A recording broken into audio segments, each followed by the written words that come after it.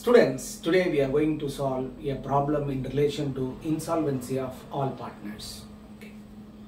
Here, all partners are insolvent, which means the firm is unable to repay its external liability. What are all external liability? Creditor, bills payable and bank loan. But in this problem, there is only one external liability called creditor. Okay. When firm unable to repay its business debt, we are calling it as insolvency of all the partners. So we have to prepare realization account, bank account, creditor account, capital account and deficiency account. Yes, look at the problem. A and B are equal partner. Their balance sheet stood as follows. Liabilities, assets. Liability side A capital is given. Creditor. Asset side plant, furniture, debtor, stock, bank and B's capital. B is overdrawn. The assets were realized as follows. Stock rupees 350, furniture rupees 200, debtor rupees 500, plant 700. The cost of collecting and distributing the estate came to 150. That is called realization expenses.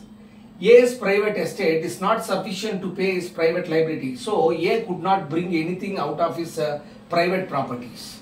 Whereas in B's private estate there is a surplus of rupees 50. So B brings rupees 50 out of his private estate. Yes. Now I am going to prepare a realization account first. What we have to do? We should transfer all assets to the realization account. For that entry, realization account data to all assets at book value. Yes, the values which are given in the balance sheet are called book value. So realization account data are to plant.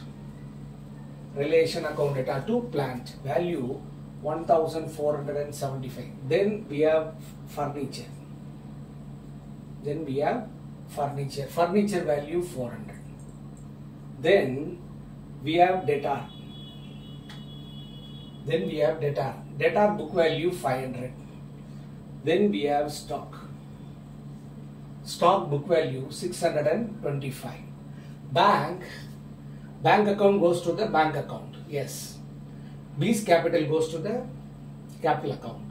Now first entry we transferred all assets to the relation. Entry for that is relation account data to all assets at book value. Then second entry we have to realize these assets. For that entry bank account data to realization. The assets realizations are given in adjustment. Stock realized at 350, furniture realized at 200, debtor at 500, at last plant 700. So the total assets realized 350, 200, 500 and 700. So total assets realized for 1750. So assets transferred to the realization account. Then we realize the asset. Then we should not transfer creditor to the realization account. Why? Because the firm is unable to repay the creditor. So creditor account recorded in the creditor account in credit side as by balance BD. So creditor account recorded in the creditor account credit side as by balance BD. The creditor account payable after preparation of bank account. Yes. What we did, we transferred all assets to the relation account. Then we realized all assets. Then creditor transferred to the creditor account. Okay. Now we have the cost of realization expenses. For that entry is relation account data to bank.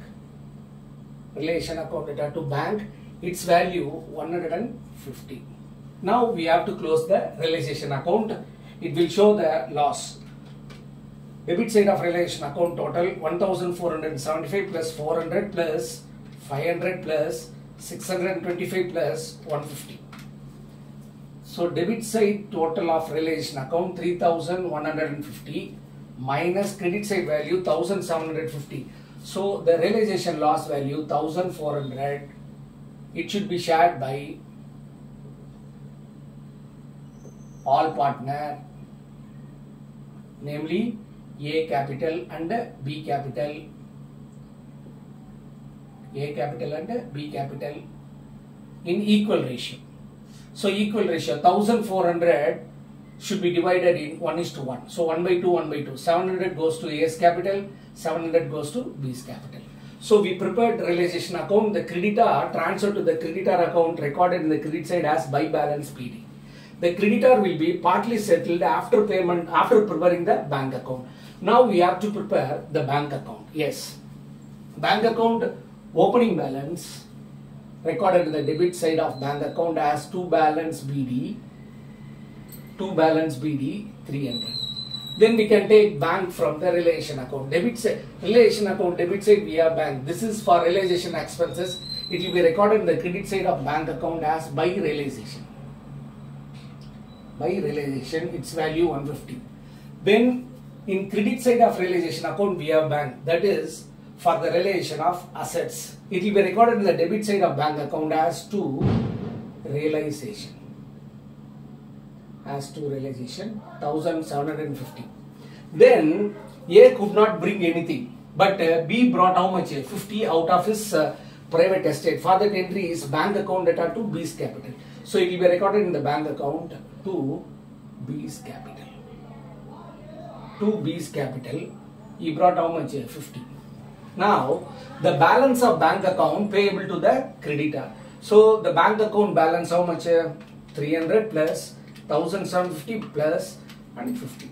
So debit side value 2100, of which they paid for realization expenses how much? 150. So the balance of bank 1950. It will be payable to creditor.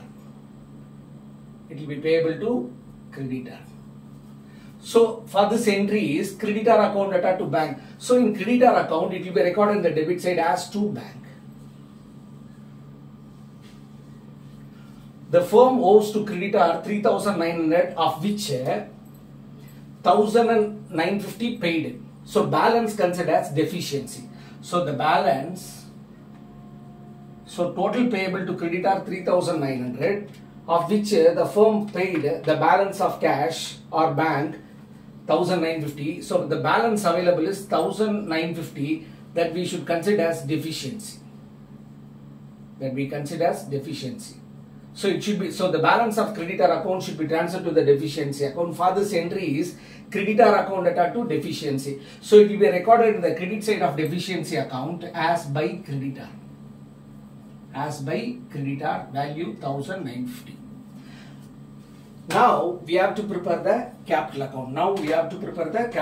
For that we'll take capitals of A and B. Capital of A recorded in the liability side. So in capital account, A's capital recorded in the credit side, value 600. The B's capital recorded in the asset side. So in capital account, debit side, B's capital is recorded as to balance BD. B's capital value 1,200. Then we transferred realization loss to the capital account. For this entry, A capital, B capital account data to realization. So the capitals are recorded in the debit side. So realization loss should be debited to realization. To realization, 700 goes to A, 700 goes to B. Then A could not bring anything out of his real estate, out of his estate, but B brought how much? 50 out of his private estate. For that entry is bank account data to B's capital. Yes. So here B's capital recorded in the credit side. So we can write by bank in the capital account. The value 50 recorded in the bank B's column. Now we will balance the capital account. As far as A capital concerned, debit side value heavier than credit side. So the balancing figure considered as deficiency. Balancing figure considered as deficiency. Balancing figure considered as deficiency. For this entry is A's deficiency account data to A's capital. For this entry is deficiency account data to A's capital. So deficiency appeared in the debit side. In deficiency account, A's capital will be recorded debit side. Value 100. Students, once again, A's debit side totally heavier than credit side. So the balancing figure recorded as deficiency. For this entry is deficiency account data to A's capital. In deficiency account, debit side you can record to A's capital. Now we have to balance the B's capital. Students, Now we'll close the B's capital. B's capital, debit side value heavier than credit side. So debit side total 1900. Credit side value 50. So the balancing figure 1850 transferred to the deficiency account. For this entry is deficiency accounted to B's capital. So deficiency recorded in the debit side. So in deficiency account debit side we can record to B's capital. Value 1850.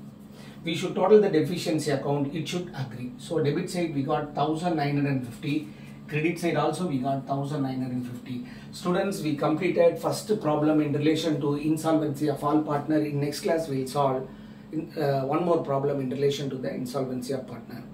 Thank you.